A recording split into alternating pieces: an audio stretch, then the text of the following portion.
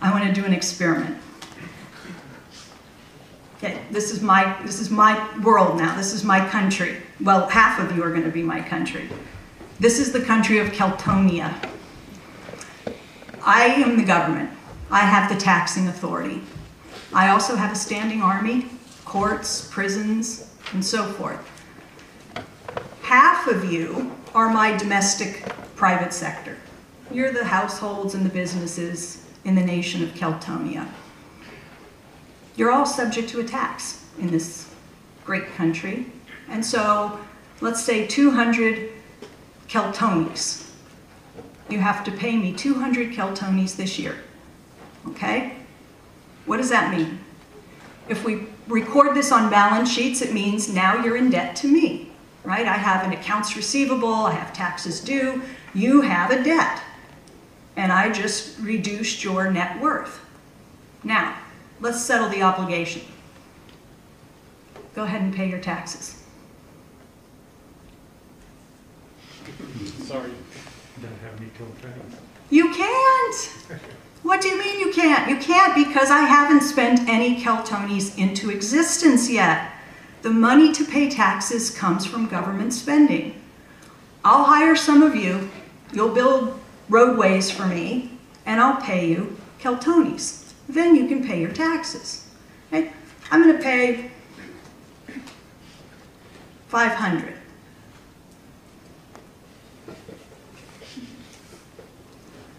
Now you're going to pay your taxes. See, I credited your account. I gave you the 500, but now let's settle up. Taxes are paid. What are your net financial assets? 300 Keltonis. This is a simple, fundamental accounting truth. This is not gimmickry. This is not a theory. This is a matter of accounting. It is a fact. Okay? When the government spends more than it takes back in taxes, you end up with the difference. You, the non-government, right? It went somewhere. You got it, right? My deficit is your surplus, or my red ink is your black ink. Why don't you buy some imports? This is the foreign sector. You might decide to spend part of your income buying goods and services produced abroad. You can do that. You can import from them as long as they want Keltonis, which they'll want as long as you produce something of value in your country that they'll want to exchange Keltonis for later, right? So let's say you spend 200 buying great things from the foreign lands. Go ahead. So now where are we? Who's holding Keltonis? We have three sectors: the government sector, the domestic private sector, and the foreign sector, the rest of the world. Where are they?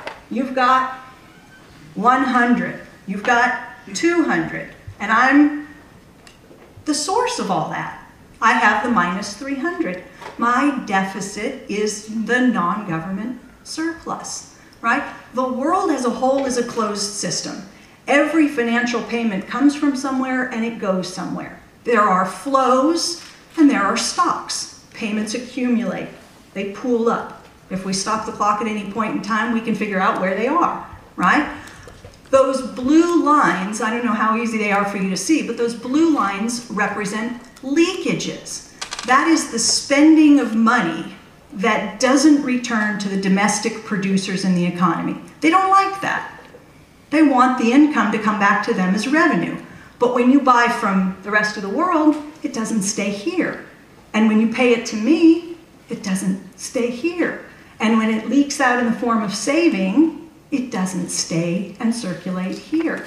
So all of those types of leakages, buying imports, paying taxes, and saving, have to be offset by different injections into the spending stream, or your economy will contract. If you get more injected in than is leaking out, your economy will grow. But where do those injections come from? One source would be them buying from you. Another source would be me buying from you. And another source would be you investing, borrowing and investing in new plant and equipment. That's investment. So injections, leakages, you have to figure out which one in sum total is bigger, and then you can figure out what the impact on the economy is going to be. Government plays an important role both as a source of a leakage and a source of an injection, right? The US is a net importer. We buy more goods and services from the rest of the world than they buy from us. This results in a trade deficit in the US and a surplus in other countries. This can cause domestic unemployment for you folks, and it can cause the domestic private sector to lose net financial assets. You saw that some of theirs went over there. Unless the government compensates with a deficit, unless it compensates by cutting your taxes or increasing its own spending to replenish whatever might be leaking out to the foreign sector, right? If you leave here tonight and you take just one thing with you to convince your friends and neighbors, which we hope you will do, take this picture, okay? This is really powerful. I've used this over a number of years, and I can't tell you the success that I've had, because seeing is believing, right? A picture's worth 1,000 words and all that. What you see in this picture is, first of all, you recognize right away that you're looking at a mirror image. You could fold the top half down and it would exactly line up with the bottom half, right? The blue lines, it's not important that you can read every number, just understand that the blue line is the private sector's surplus. That's how much you have. When it's above zero, that's good for you, because you have a surplus. When it's below zero, you are in deficit, right? You're spending more than your income. What you see, and this goes back to 1950 or so, is that the private sector lives above the zero line. That's where we are. That's where we operate. That's where we belong. When we have ventured below the zero line, things have gone very badly, okay? The government, the red, lives below the zero line, almost always in deficit. The green is the foreign sector.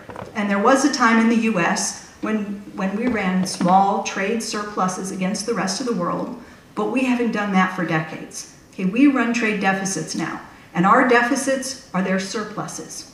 So that green above the zero line, that's theirs, right? That's you spending more buying things from them than they spend buying things from you. If you want to remain in the black, above zero, and you're going to have a trade deficit, the only way you stay above zero is if my deficit, the government deficit, is bigger than the deficit you run with the rest of the world. The only way. Okay, so as long as the US has trade deficits, we have to have government deficits, or you folks are going to be in negative territory. Okay? All right, China is not our banker. I think Warren already dealt with this really effectively. I'm going to try to move quickly through this. China ends up holding US dollars because they're net exporters to the US. We buy more from them than they buy from us. We pay them, they have the dollars.